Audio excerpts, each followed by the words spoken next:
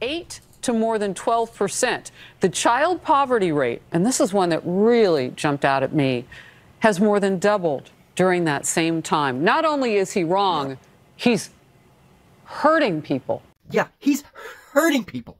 He's hurting people. Particularly children with his policies. Marie.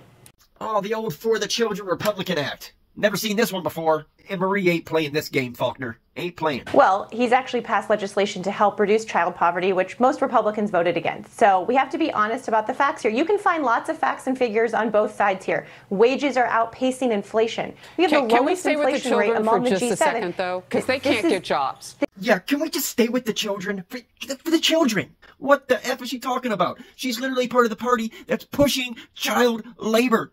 They are literally in the process of pushing child labor policies as we speak.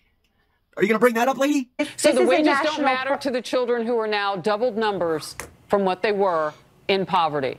And it is lipstick on a pig. Lipstick on a pig is your entire message for this segment. Any segment. Faulkner, you are the definition of lipstick on a pig. If you go into the dictionary, and if they had multiple words in a dictionary as one definition, your face would be there for lipstick on a pig. If you tell me that you want to blame Republicans and anybody else... They vote against it, Harris. But Biden, they vote against legislation that helps children get out of poverty. That's just a fact. And I love it when Republicans do this. You got two Republicans on the left, and you got the one person with some logic and common sense on the right. And she's speaking common sense. And instead of being able to rebuttal anything she's saying, what is the one on the far left doing? Like laughing and smiling and nodding your head says everything that needs to be said. I don't even need to say anything because what you're saying is so ridiculous. All I need to do is shake my head and smile. And then the other one is Harris Faulkner like this. Because neither of them have any substance to bring to this conversation. None of them can rebuttal the fact that Republicans took away the child tax credit. The Democrats warned at the Republican Party, if you do this, it is going to double the child poverty rate. And how do we know that? Because this chopped it in half.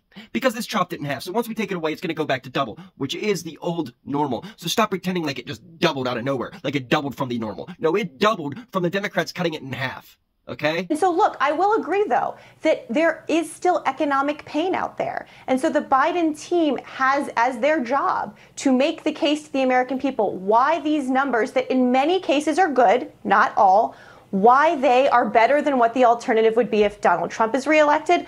And speaking of what Joe Biden is at fault for here, he's the biggest bitch in the country. And I said it back then. The only reason that we lost it, 3 reasons. The Republicans, Joe Manchin, and then Joe Biden for not holding Joe Manchin's feet to the fire. Because Joe Manchin has a criminal daughter that ripped off the entire American people for the EpiPen. And EpiPen, the American people paid to fuck in the first place. Okay, so all Joe Biden had to do was say, hey, I was thinking about sending the DOJ over to your daughter's house. Get on board, bitch!